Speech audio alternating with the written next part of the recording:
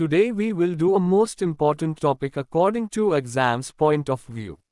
Allport's theory of personality. So let's start. Introduction to Allport's theory. Allport's theory of personality focuses on understanding individual differences and unique characteristics that shape who we are.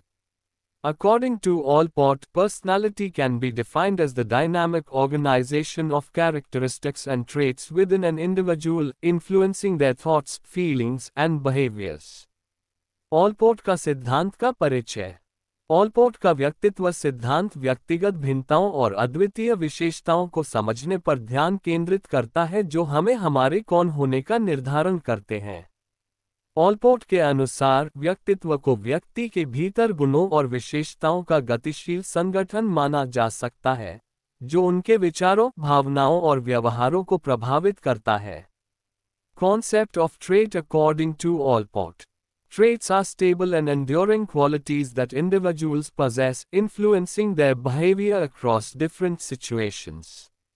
Allport classified traits into three levels: cardinal traits defining characteristics that dominate an individual's personality, central traits, general characteristics that form the core of personality, and secondary traits, more specific characteristics that are situation dependent. Allport के अनुसार गुण का अवधारणा. गुण स्थायी और टिकाऊ गुण हैं जो व्यक्तियों के व्यवहार को विभिन्न परिस्थितियों में प्रभावित करते हैं. ऑलपोर्ट ने गुणों को 3 स्तरों में वर्गीकृत किया. मुख्य गुण व्यक्तित्व को व्यापकता से परिभाषित करने वाली विशेषताएं, केंद्रीय गुण व्यक्तित्व के मूल में रचनात्मक विशेषताएं, और द्वितीय गुण अधिक विशिष्ट विशेषताएं जो परिस्थिति के आधार पर निर्भर करती हैं. Types of traits in simple terms with daily life examples. 1. Cardinal traits. These are defining characteristics that shape a person's entire personality. They are rare and have a profound influence on behavior. Example: Mother Teresa's cardinal trait was her selflessness. Everything she did revolved around helping others. Cardinal traits, ये व्यक्ति के पूरे व्यक्तित्व को आकार देने वाली पहचानकारी विशेषताएं होती हैं. ये दुर्लभ होती हैं और व्यवहार पर गहरा प्रभाव डालती हैं. उदाहरण: मदर टेरेसा की कार्डिनल ट्रेट उनकी निस्वार्थता थी. जो कुछ भी वह करती थी, वह दूसरों की सहायता में होता था. 2. Central traits. These are general characteristics that form the core of a person's personality. They are more common and influence behavior in various situations. Example: Sarah's central trait is her friendliness. She easily connects with people wherever she goes. Central traits, ये व्यक्तित्व के मूल में रचनात्मक विशेषताएं हैं. ये अधिक सामान्य होती हैं और विभिन्न परिस्थितियों में व्यवहार पर प्रभाव डालती हैं. उदाहरण: सारा का मुख्य गुण उसकी मित्रता है. वह जहां भी जाती है, वह आसानी से लोगों से जुड़ती है. 3.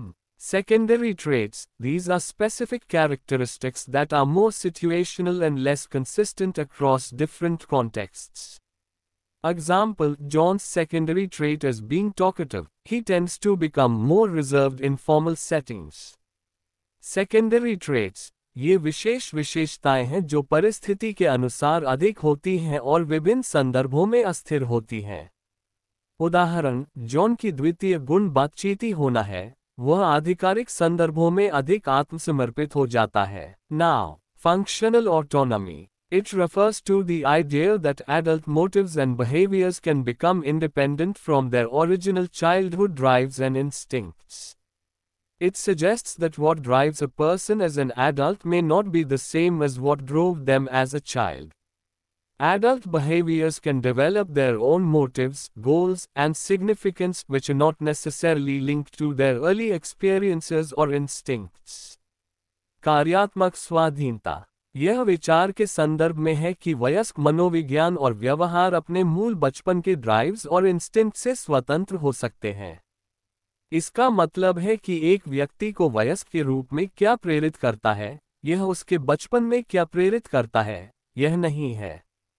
वयस्क व्यवहार अपने ही मनोविज्ञान, लक्ष्य और महत्व को विकसित कर सकते हैं, जो कि उनके प्रारंभिक अनुभव या इंस्टिंक्ट से आवश्यक रूप से जुड़े नहीं होते. Types of functional autonomy according to Allport. 1. Preservative functional autonomy. This type of functional autonomy involves behaviors that persist over time, even when the original motive or drive behind them has changed or is no longer present. Example: continuing to engage in a habit or routine, such as exercising daily, even after the initial goal, like losing weight, has been achieved or becomes less relevant. रक्षात्मक कार्यात्मक स्वाधीनता. इस प्रकार की कार्यात्मक स्वाधीनता में उन व्यवहारों को शामिल किया जाता है जो समय के साथ बने रहते हैं, यहाँ तक कि जब उनके पीछे का मूल कारण या उनके पास नहीं है। उदाहरण: प्रतिदिन व्यायाम जैसी आदत या रूटीन में बने रहना, जैसे वजन कम करना, भले ही प्रारंभिक लक्ष्य जैसे वजन घटाना हासिल हो चुका हो या कम महत्वपूर्ण हो जाए। 2. Appropriate functional autonomy. This type refers to behaviors that are consistent with one's sense of self and personal identity. They reflect an individual's unique values, beliefs, and goals. Example: choosing a career path that aligns with one's passions and long-term aspirations, rather than just pursuing a job for financial stability. स्वांगिक कार्यात्मक स्वाधीनता. ये प्रकार व्यक्ति की आत्मा एवं व्यक्तिगत पहचान के साथ मेल खाते हैं। वे व्यक्ति के अनूठे मूल्यों, विश्वासों और लक्ष्यों को प्रतिबिंबित करते हैं। उदाहरण: वित्तीय स्थिरता के लिए नौकरी करने के बजाय अपनी प्रेरणाओं और दीर्घकालिक आकांक्षाओं के साथ संगत करियर पथ चुनना। Next we will do in another video. Thank you.